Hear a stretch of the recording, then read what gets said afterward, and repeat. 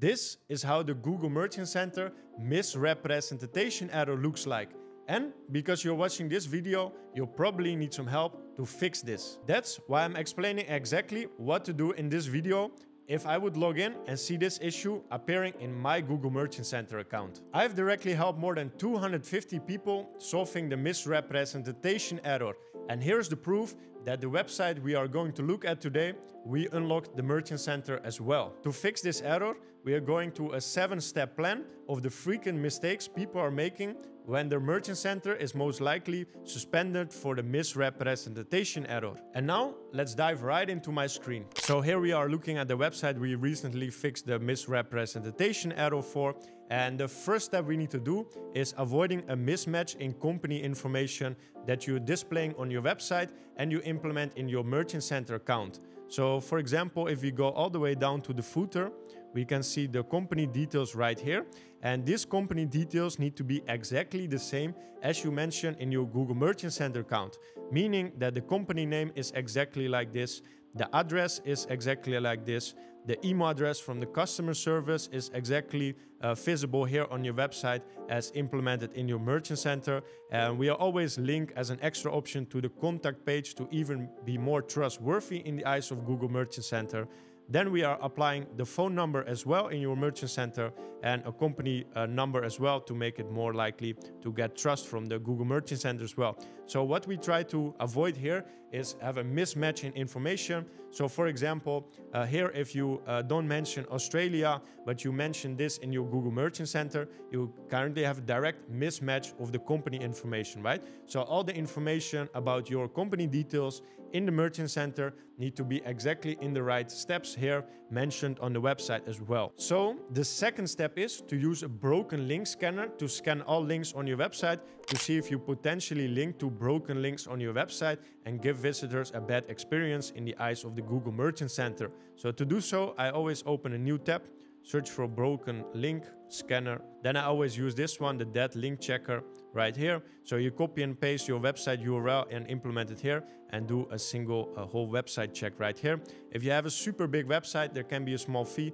but most likely it will be a free tool for you to use. So this is super important because if you use broken links on your website, Google Merchant Center displays this as that they give a bad experience from the visitor first from Google and then on your website, right? So your website needs to be in top condition and avoiding any broken links. So as soon as people click something, they get directed to the right page. And the broken link scanner can help you solve this issue and get visible which links are broken so you're able to fix it right here. And by following the steps in this video, we unlock the Merchant Center for Leon. But this is most likely not the case yet as we are just in the second step. Now we are going to the third step, which is also super important. The third step is avoiding mismatch in shipping information between the Merchant Center and your website. I will show you exactly how to go and check how we fix that for this partner. We first go to the shipping policy right here. And what is super important for this shipping policy right here is that you mention the transit time. So how long does it take for you or your fulfillment center to ship out the products, and how long does the actual shipping from the products take to the customers as well. So we need to also implement this in the shipping policy right here. So for example, here you can see how we implement it here. All orders are processed in the same day if ordered before 1 p.m. So we already know it's maximum 1 business day for the transit time. And then for the shipping time, we make a nice table right here displaying the shipping times to all the countries that this website is selling right here. What is super important also to mention in the shipping policy is like, do you have free shipping? Do people actually need to pay for the shipping? So you need to implement the same information on your website as in your Google Merchant Center. So when they scan your shipping policy page, they see exactly the same information as in your account. What can be also super important is to mention any couriers you are using while shipping the products to the clients. So for example, here we implemented the Australian Post to make sure that it's shipped by this company to the clients on the website. So this is not likely demanded by Google Merchant Center, but to give as much trust as possible for the people that are going to visit your website, as well as for the Merchant Center employee that are going to check your website to fix the misrepresentation issue. It's always good to mention extra things such as the shipping company you're using right here. So what is also super important to mention in the shipping policy you can see here is like how do people track their order, if they have any cancellations, how long can they wait before doing that, or how long does it take for you to accept the cancellations if they want to make so. And also the company information you need to implement on all policy pages as well. So you can just see that we copy and pasted the company information from the footer right here. So it's always good to mention this kind of things in the shopping information as possible. And then step number 4 is to avoid any mismatch in the return or refund policy that you have on your website in regards to what you implement in your Merchant Center account. So to go ahead and show you how we fix that, we go to the return and refund policy right here. We implemented the amount of days that people have to return their products, right? For example here, 15 days from the delivery date. This is also a super important thing to mention, that the people that order from your website have an X amount of days to return the product after it's actually delivered. So not from the moment you ship it out. That's a common mistake people make actually. Most of the time we need to mention a restocking fee, as Google Merchant Center is requesting this information when we create the refund policy in the account as well. For the refund time, people have 7 days. So if people return the product from this website within 15 days, they receive their money back within 7 working days after the company received the products back. That's also super important to mention. So what we also need to mention right here is if people are paying the actual shipping price to the company to get the product delivered back to you, or are you giving them a return label so they have free return shipping right here. So we see that this partner implemented the shipping cost return for free, as we did so for him. So that's an important thing you need to mention as well. Another thing to mention on your return and refund policy is how does it actually work to implement a return for the products people order from your website. So you see here they make a small step-by-step guide how you can actually initiate a return for this company, right? And if you want to have a refund, you can process and get it in 1 to 2 days after they submit it because of the payment processing things. And one more time, we implemented also the company information right here, as we did so for the shipping information as well. Step number 5 is having a problem in the About Us page. So when we go to the About Us page, it needs to be clearly written by the owner or the story behind this brand, right?